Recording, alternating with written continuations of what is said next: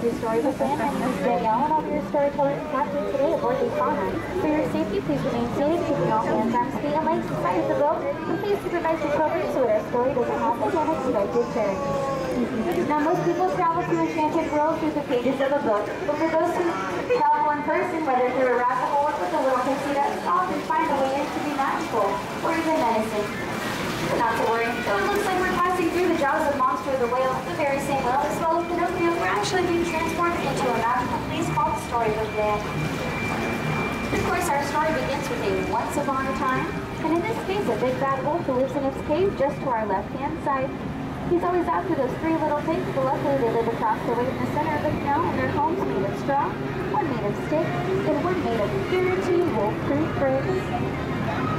But then our story takes a strange turn, for just around the corner is the quaint English village of Alice, where one golden afternoon, she chased the white rabbit to the rabbit hole and fell down, down, down into Wonderland.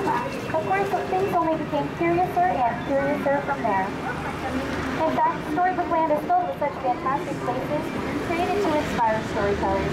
Places like London Park, over which Peter Pan and the three darling children, like John and Michael, first flew, and supervised pixie dust on their way to Neverland, where they would never ever have to grow up.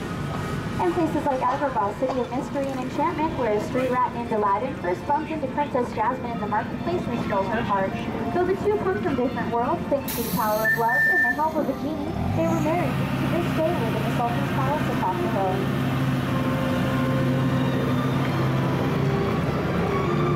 These magical places in Storybook Land are where love blooms forever, like the roses on the archways above us. The very same ones where Aladdin and Jasmine flew over, sideways, and under on their magic carpet ride into a whole new world. So while all good stories are filled with love and light, they also have their dark places as well. Places of mystery like the Cave of Wonders just ahead. This treasure bears a curse which can only be lifted by the genie of the lamp. Legend has it that whoever sets the genie free will be granted 3 wishes. Let's make a wish and see if it comes true. Sorry guys, no, that happens every day, don't worry. They just usually don't wake up this early. While Snow White wished for a safe place when she fled the evil queen and came across a cozy forest cottage to our right. This is the home of the 7 dwarves who offered her shelter and thanks for her kindness. You might even see their mine or hear them whistle while they work. Cinderella wished to go to the ball, but her wicked stepmother forbade it, leaving her behind in the blue-roofed chateau to our left. Her fairy godmother granted that wish, but when Cinderella didn't return by midnight, her coach turned back into a pumpkin. It still lays there on the bridge. Wishes are a powerful part of storybooks, and while magic has its limits, thankfully love does not, and Cinderella lives with her prince in the castle atop the hill. All the cards are real? Yes. Like even those little trees. All real. Dreams can come true, and like wishes, they inspire our stories here. Some are dreams of a happily ever after, while others are dreams of drifting off to sleep on hills of quilted flowers, like the ones to our left, inspired by the 1933 Silly Symphony cartoon Lullaby Land, with the bedtime story to help show the way. There's magic everywhere here in Storybook Land, even in the miniature plants, which will never have to grow up thanks to the enchantment of Tinkerbell. That's just part of what made this place so special to master storyteller Walt Disney. He continues to inspire new stories here. Stories like The Wind in the Willows with Mole, Rat, and Mr. Toad, whose stately manner is on our left-hand side. Oh, but sorry folks, Jay Thaddeus Toad isn't home right now, as he's off in his motor car on a wild ride to nowhere in particular. Or stories of magic like that of Arendelle, beneath the frozen mountains just beyond. Though Elsa fled to her icy palace just beyond the fjord, her sister Anna refused to let her go.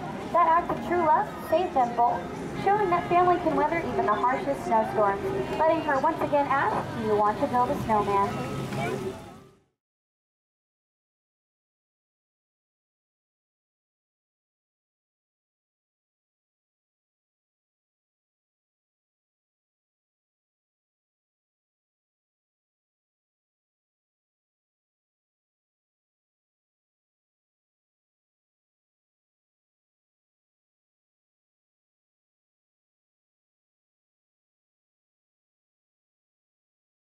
While in the Alpine village ahead, a woodcarver named Geppetto wished upon a star for his puppet to become a real boy.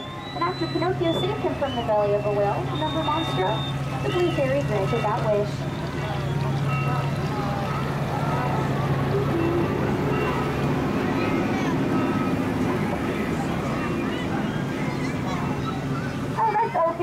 the Wandering Oakens Trading Post in Sonnet just outside of Arendelle.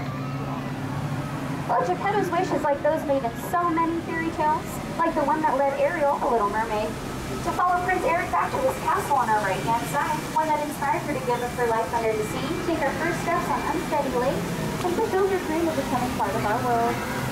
Hers is a story that starts in the shadow of her father, King Triton, in the underwater city of Atlantica to our left, and then spills out into adventures that ultimately end like all good stories with a happily ever after. That happy ending is the final piece of fairy tale magic here at Storybook Land, a place where storytellers are inspired to dream and to share those dreams with the world. We hope we have inspired you too. As we close the book on our story and approach our dock, please keep all hands, arms, and fingers inside of the boat. When we come to a full and complete stop, I will help you to the exit of the boat. It has been our pleasure to have you aboard today, and on behalf of all of our storytellers here, we wish you the very best.